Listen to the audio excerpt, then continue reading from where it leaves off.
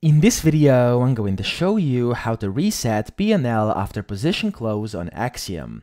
So the first thing you'll need is an Axiom account. There's your link down below in the description as well as in the pinned comment. If you sign up using my link, you'll get a 10% discount on all trading fees forever. So make sure you check it out. Axiom is one of the best platforms for trading meme coins. It's packed with a lot of different premium features completely for free, such as an amazing wallet tracker, a top-tier Twitter tracker, a PNL tracker. You can also get amazing rewards just for basically trading, so you can get Solana back and stuff like that.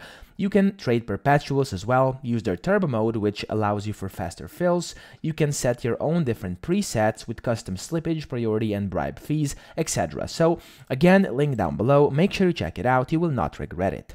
So to actually set to reset PNL after each position close on Axiom, this has been a new update. You want to go to Pulse, or of course you want to go to any coin over here. And then once you're in any of these coins, you want to see here on the right where it says PNL, just below the buy button, you can see the PNL settings. Click on that. And then over here you have the option which says reset PNL, and this will basically reset PNL to 0 when the position is fully closed. Click on this to toggle and enable it.